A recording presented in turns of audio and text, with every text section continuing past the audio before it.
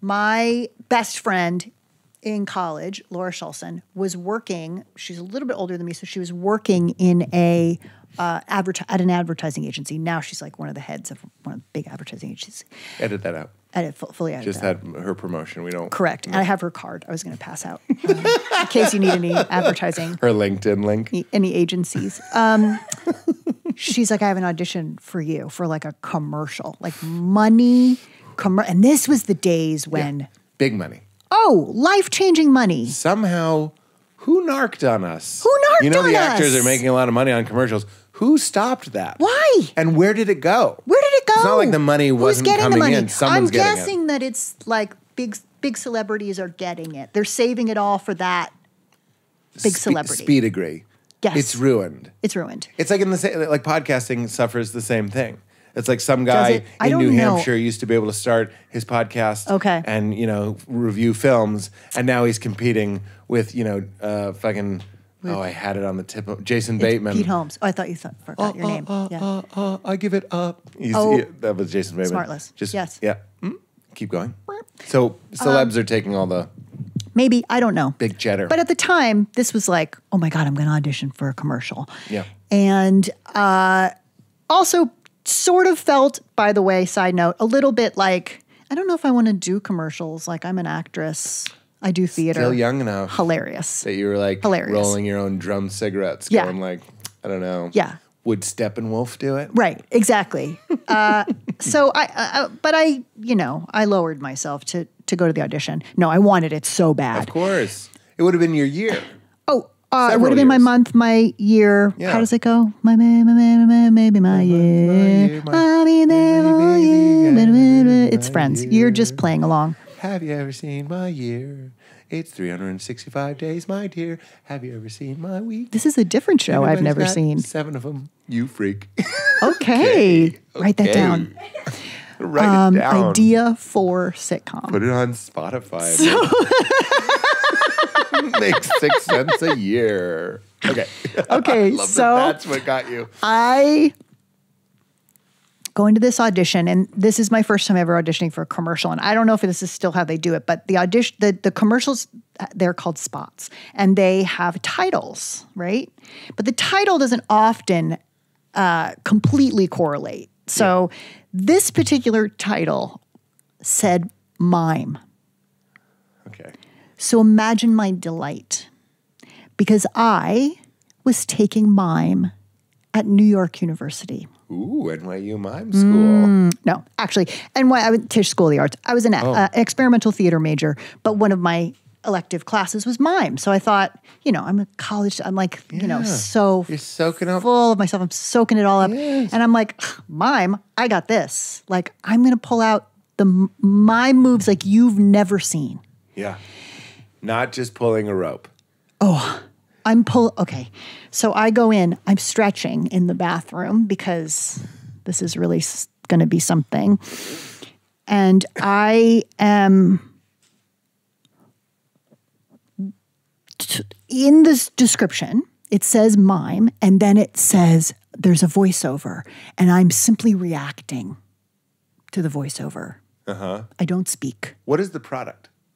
Phone, Verizon, some phone service. Okay. Mimes have no need for that. I guess they could text. Right. Well, they couldn't because this is a pre-text. Yeah, this is pre-text. So this is like phone. What's a mime need a phone for? Landline. This is landline days. He only needs a phone to kill another mime. That's right. Yeah. You ever beat someone with a phone? Sorry, keep going. It's a great implement. Write it down. It's two-edged. So you can, yeah. So I am pulling out all of the mime that I have learned in my 2 months of deep dive. I am pulling ropes. I am catching birds. I am stuck in a box. I'm stuck in a box with a bird. I'm pulling a rope. Wind? I'm pulling a box. Oh, there's wind. This way there's wind. This way there's wind from above. Wind in the box with a rope? There's wind in the box. There's wind taking the bird. Yeah. Oh, the thing, you wouldn't believe. And I finish this tour de force performance, and I'm... While they're doing the voiceover? They're reading it? They're reading the voiceover. Okay. And I'm sweating. I'm giving it my all. Because even if if they don't pick me, at least I want them to say like, wow, that was really something. Like, are there awards for just auditions? Because I was sure I was going to get one. Auditions. The auditions. The audition goes to the weird girl who did 45 minutes of mime. Or the best mime you've ever seen. Oh, yeah. And here to deliver her non-speech. Yes. So I...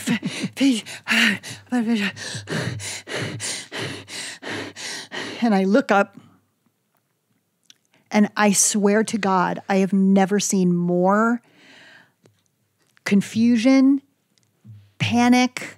Like, I felt like I saw some, like, fear. Horror, and just silence. Even my friend, who's in the back. They were there? She was there, and she's like this, like... Can I rewrite this memory in your mind? And she has a cigarette, and it's ash almost all the way.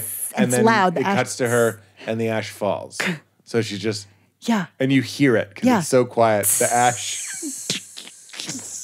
and you're like...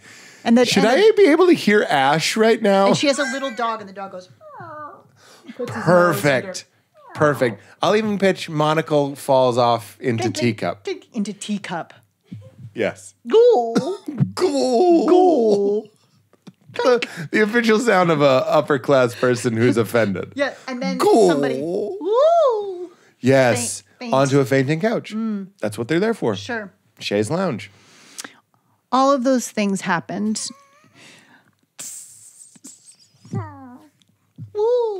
Ghoul. And I was like, okay, is there anything else that you want to see? Or, no, we're great. Thank you. Wait. Okay, keep going. I have so many questions, but I want to hear what you're going to say. So did I. Yeah. Because I just gave you, what more could you want? Yeah. I go home. You gave them a tour de France. Sure. My girlfriend, without all the bikes and stuff. Yeah. My girl. I was going for Tour de Force. I know and then I said Tour de France, which is a thing, so it doesn't work. I was like, you gave him a real Tour de France. And you're like, with the bikes? You want to check that riff for double meanings? No, I'll just say Tour de France. I actually thought it was a super riff that you knew it was Tour de Force, so then you took it doing a bit on a bit. No, mime's French, Tour de Force, Tour de France. Yeah. And then I went...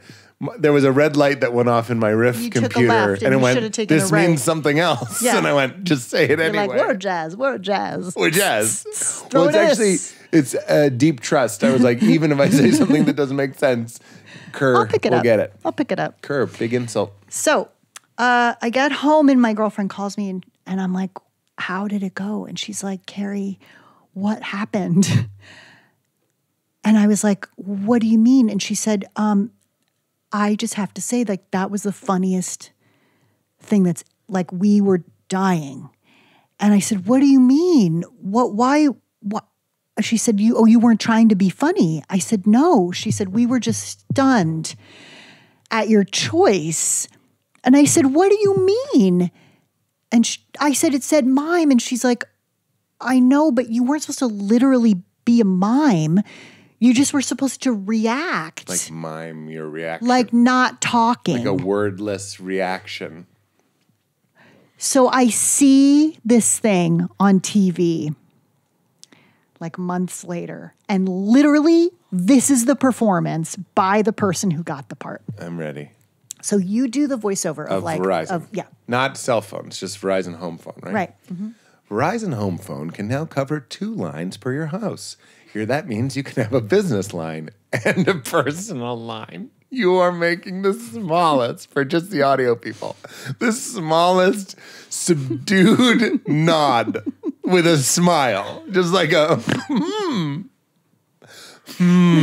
Maybe there was one nod, like slight nod. Yeah, 2 nods was too much for this person. Too much. Why did you call it mime? Yeah, why call it mime? Call it nod and smile. Nod and smile. But that would have been giving it away. You made it weird. You made it weird.